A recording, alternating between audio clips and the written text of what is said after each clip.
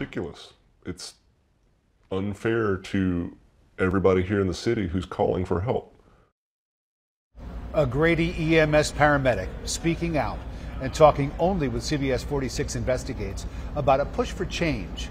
Last week we told you a group of EMS workers were in the early stages of trying to form a union for the roughly 180 employees at Grady EMS. They provide 911 services to the city of Atlanta and 16 other counties across Georgia.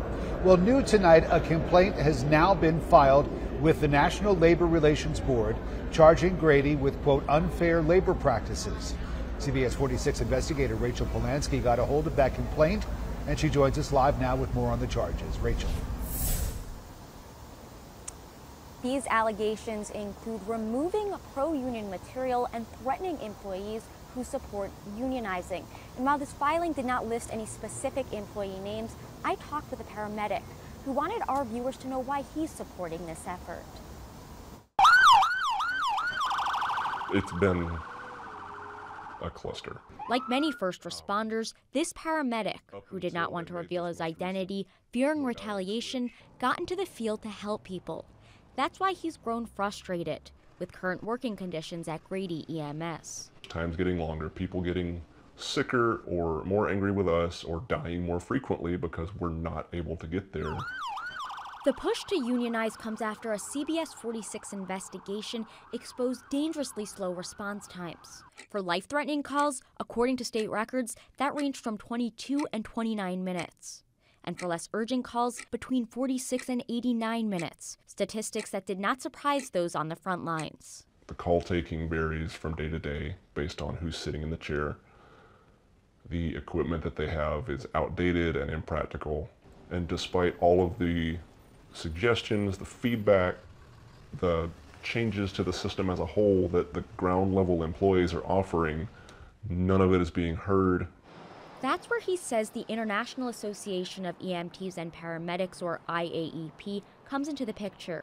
According to the complaint IAEP filed with the National Labor Relations Board on behalf of Grady EMS employees, management has, quote, interfered with, restrained, and coerced its employees by engaging in surveillance, threatening employees with the loss of benefits or termination for supporting the union, even increased supervision to intimidate employees. It's a poorly managed system and it's long overdue for a change.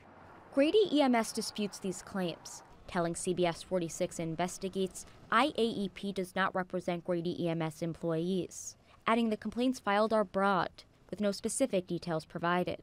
We respond to in the neighborhood of 350 to 400 calls a day. In an interview last month, the senior VP of Grady EMS blamed short staffing for the longer response times, but said that Grady was already in the process of restructuring its dispatch protocols to improve those delays. We'll take the criticisms and the challenges, but we're going to work through them, and we fix things. Meanwhile, Atlanta leaders say they're not sitting idly by as ambulance response times continue to rise. We don't want to be adversarial. We want to be a partner in this and have our own set of ambulances. That's why City Councilman and Public Safety Chair Dustin Hillis is pushing for Atlanta to start its own ambulance service. So it's the top priority. Not in place of, but rather in conjunction with Grady EMS. I want to see more ambulances purchased and strategically placed throughout the city. So far, the city has purchased 2 ambulances that will be based at a new fire station on Campbellton Road in southwest Atlanta, a neighborhood that has long been plagued by slow emergency response times. It's something the paramedic we spoke with calls putting a Band-Aid on a bullet wound. You've heard it for decades now. Atlanta can't live without Grady. The employees that you see when you call for help are tired of watching it die.